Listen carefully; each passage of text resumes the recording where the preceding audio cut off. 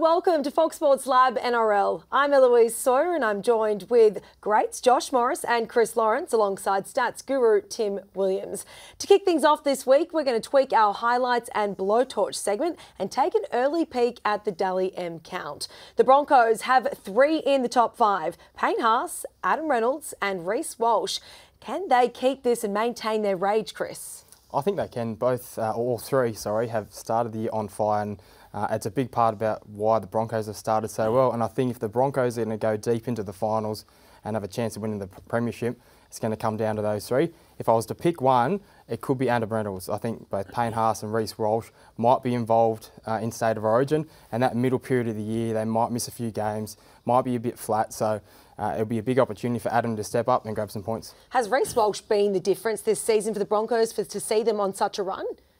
He's been phenomenal, hasn't he? It's been 10 line break assists in 3 games for him. It's some pretty stunning numbers for a bloke. Obviously, going to a new club, trying to forge new combinations with the blokes around him. I think he's been the big difference, just the silk on the end of their backline movements this season. We haven't seen much of Nicho Hynes this season. He only returned on the weekend, but he was so impressive. 6 points for the Dally M. He's last year's Dally M winner. Can he go back-to-back, Josh? Oh, I think he can if he has performances like that. Their attack was probably clunky without him, and they just looked like a completely different side and stacked on the points, and a big reason of that was because of Nicho. So if he continues that form, there's no doubt he can win it again. Well, another player that's been super impressive this season has been Jacob Kiraz for the Bulldogs. I mean, we really haven't heard much about him up until 2023. What have you made of his form so far? Oh, he's been outstanding for the Dogs.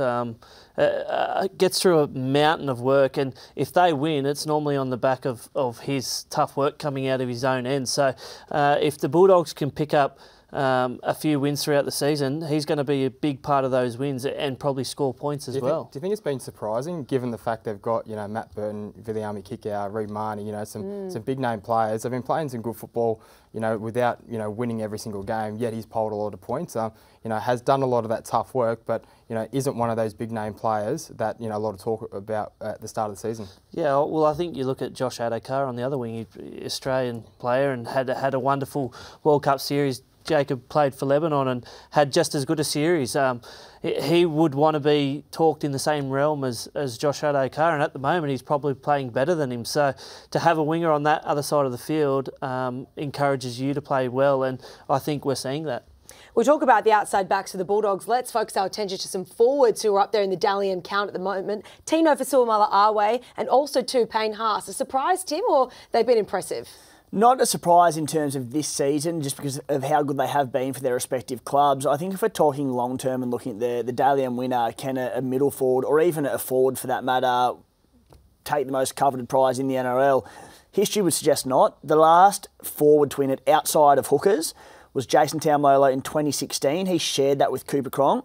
Before Taumalolo, we've got to go all the way back to 1988 and 89 when Gavin Miller, the Sharkies legend, went back-to-back for a forward to win it, as I said, outside of a number 9. So I think for middle forwards like Payne, Haas and Tino for Suamala-Awe, to do it week in, week out, as good as they are, it's a long, long season ahead. So we'll see if they can break that curse. Well, we've been talking about the highs of the Dally M's. Let's put the blowtorch on some of the lowlights, perhaps, or players that aren't quite in the conversation yet. Nathan Cleary, he's not quite there this season. Are we surprised by that, Chris? I don't think so. I think they've had a bye as well, so that's one less opportunity that he has had, and then obviously had a loss, and they haven't set the world on fire. So I don't think it's anything to be alarmed about. They'll find their groove, and it's going to come off the back of Nathan Cleary and their star. So I think for them, and I think you'll find by around 12 to 14, you'll really start to see the pack sort themselves out, and I think you'll be there. Just lastly, Cody Walker and also to a number of Rabbitohs players aren't in the conversation. Latrell Mitchell, is that sort of expecting from what they've done so far in 2023? Yeah, like Chris said, I think they've had a loss as well, and they haven't hit their straps just quite yet. I think Cody was outstanding on the weekend. They've got a big game against the Storm this weekend. So if they get another back-to-back win, I think Cody features there and scores points as well. So like Chris said, I think mid-season we'll probably start to see the emerging leaders and who's in with the best shot at winning this Dally M. Yes, plenty to talk about, and that's our early take on the Dally M Awards.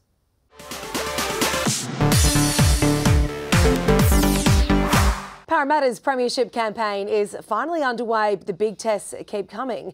They take on the Roosters to kickstart round 5. Josh Morris is alongside me. Josh, is the old Parramatta back after that big win? Yeah, they certainly look like they're back. That was a really hard-fought win against the Panthers going into Golden Point, and they'll get a lot of confidence going out of that, beating the Premiers. You know that there's been so much talk around contracts out there at Eels with Mitch Moses, and now Clint Gutherson perhaps a switch to the centres. Is it a distraction for the club?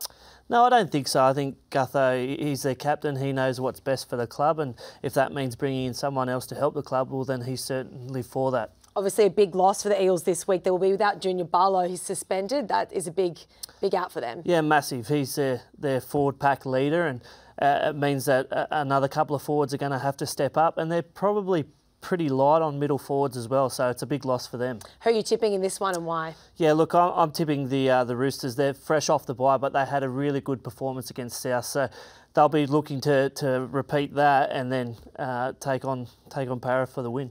Yeah, absolutely. This one could go right down to the wire, but former Chook Josh Morris is tipping a Roosters victory.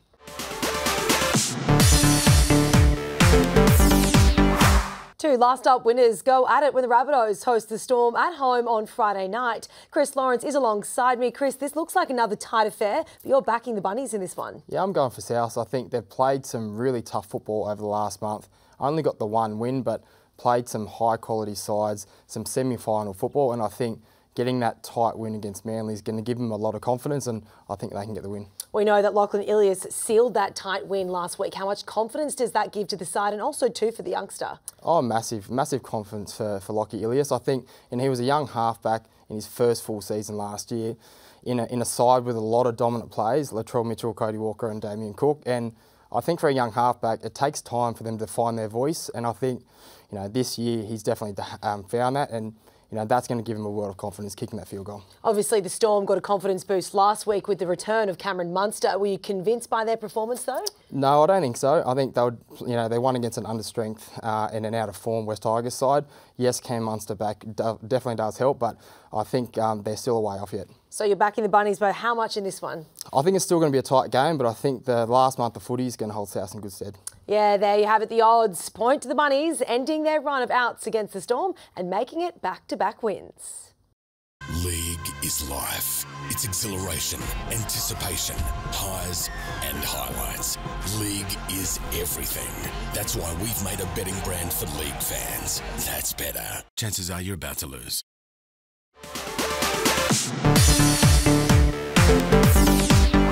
The Bulldogs failed to get the job done against the Warriors and now face a Cowboys side still chasing consistency. Tim Williams is alongside me. Tim, you're backing the Bulldogs to get the job done here. I am, Eloise, yes. I think they had to come over a little bit of adversity early on in the season through key injuries to middle forwards. Their forward pack's been a little bit light on.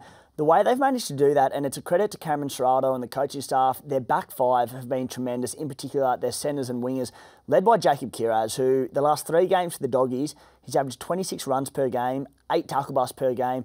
Jake Havrillo's been terrific, Paul Alamotti, Josh Adokar, so I think they can get the job done. An impressive outside backs, but what about in the halves? There is pressure building on Kyle Flanagan there. There's so much pressure on poor old Kyle Flanagan. It seems to be the story of his career a little bit, doesn't it? And the reason for that is, look, they need to be winning games for him to keep his spot because of Carl Oluwapu, the young fella. He's 18 years old. Come down from Queensland from the Broncos, has been killing it in reserve grade. So if the Doggies aren't winning and Flano's struggling a little bit, he'll be in the NRL in no time. And just quickly on the Cowboys, a few big outs for them. Taulagi, Drinkwater, Cotter, Nanai, it's a lot to overcome for them. So, look, we've seen that the Cows overcome adversity in the past. They will later this season, but I still think the Doggies will be too strong at home this week. Yeah, there you have it. Tim Williams is predicting the Bulldogs to turn the tide on the Cowboys.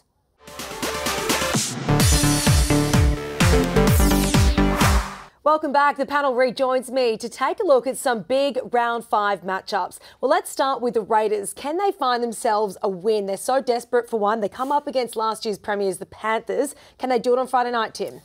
Look, potentially, but they are up against it in this one. We know how hard the Panthers take a loss.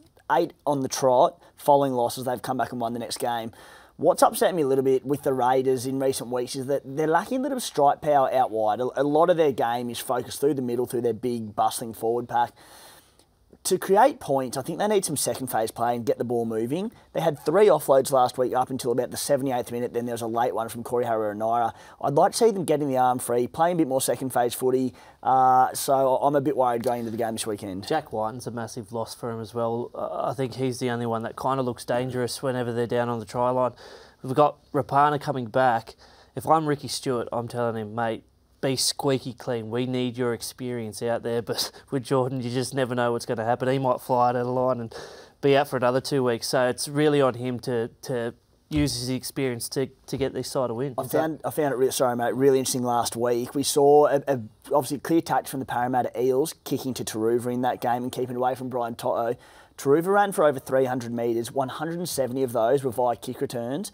Toto still ran for 240 metres and he had 25 metres in kick returns, which is remarkable. Talk about Jordan Rapana. The last time they played, there was a bit of niggle. Steve Crichton, being a bit lippy, 2 sides came together. So there is that bit of bad blood there. If you're Ricky Stewart, do you use that to try and fire up your team, knowing that you've lost Jack Whiten? But the balance there with some of their players is you don't want to get suspended again, but they're a type of side, they're not going to blow a team away. They need to get in that fight, they need to get in that grind, and is that the way to do it? Certainly does come as a really spicy clash this Friday night. Now, don't want to be Anthony Griffin right now. 4 weeks into the season and the Dragons boss is under immense pressure as his side prepares to host the Dolphins in Wollongong. This is a big matchup. It's really early days in the season, but Moses Mbye has said this week, this is do or die for the Dragons season. Yeah, and when you say that, you're hoping that the players come out and perform for their coach. The last 2 weeks, they had in the last 10 minutes against the Broncos, faded out, and then against the Sharks, they just didn't come out of the sheds. So they need to come out and put on a performance for their coach, for their town, and get some pride back in their jersey. Is that sort of what spurs on a team when they are so desperate that the Dolphins need to be wary of, do you think, Chris? I think so. When your back's against the wall, you do want to come out firing. However, in saying that, when you do have a lot of external distractions, that can take away from your performance. You can be too worried about everything else that's happening in the media, all the talk, all the uncertainty, particularly around the coach, especially for the guys potentially that are off contract and not knowing where they sit. So I think they need to start the game well. If they start the game well and they're focusing on footy, I think they have a chance of getting the job done. However, if they don't start the game well, it could be another long night for them. A lot of off-field distractions for the Dragons, but Tim, what do you like about the Dolphins? We know they've lost Sean O'Sullivan for a period of time through injury, but what do you like about the Dolphins this week? Yeah, well, you nailed on the head there, Eloise. They've shown to be a very gritty side, but it is around Sean O'Sullivan. I'm really intrigued to see young Isaiah Katoa, the 18-year-old who has been a revelation this year, obviously got the nod for round 1 ahead of Anthony Milford, which surprised many. He's been wonderful so far in the NRL. With Sean O'Sullivan gone, the general of that side, Katoa, along with Milford, is going to have to step up. Yeah, look, I think Sean O'Sullivan stepped up because Marshall King wasn't there as well. I think him coming back will really help Katoa, and obviously Milford needs to stand up as well. He's the senior of the two. He's played a lot of football, so he needs to take the reins a little bit as well. And but I think Marshall King being back is a massive inclusion for them. Well, didn't one player take the reins this weekend that just passed? Cronulla Sharks, Nicho Hynes, he was so impressive.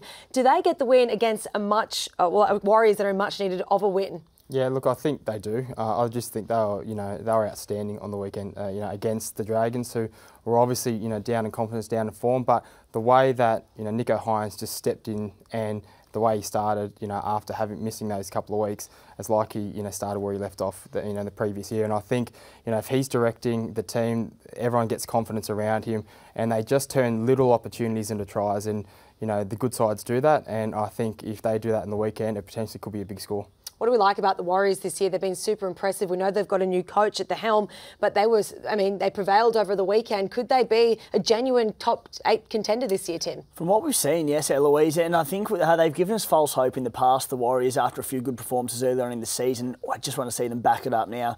Can they do it again? They were gritty on the weekend, more injuries to their side. Tohu Harris was named, looks like he's in a little bit of doubt, so can they keep overcoming these injuries? Time will tell. Well, let's have a look at some of the other games in round 1. All 3 panel members are tipping the Seagulls to beat the Knights. Josh and Tim are picking the Dragons, but Chris, well, he's siding with the Dolphins, while Chris is alone again and tipping the Tigers to beat the undefeated Broncos. Thanks to Chris, Josh and Tim for your time here this evening and for another big show. Don't forget to subscribe below and follow us on socials. We'll be back on Fox Sports Lab NRL next week.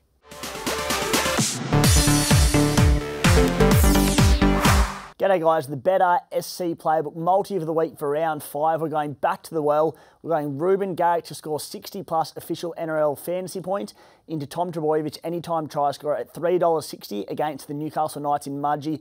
I love what Manly are doing with their left edge off the back of Tom Trbojevic, Ruben Garrick and Josh Schuster in the middle, linking them up there. More so, I like the Knights' right edge. I think defensively, Greg Marju, he's a terrific ball runner, but defensively he has his issues, so I think Garrett can capitalise on that. So that's my play for the week. Good luck. League is life. It's exhilaration, anticipation, highs and highlights. League is everything. That's why we've made a betting brand for league fans. That's better. Chances are you're about to lose.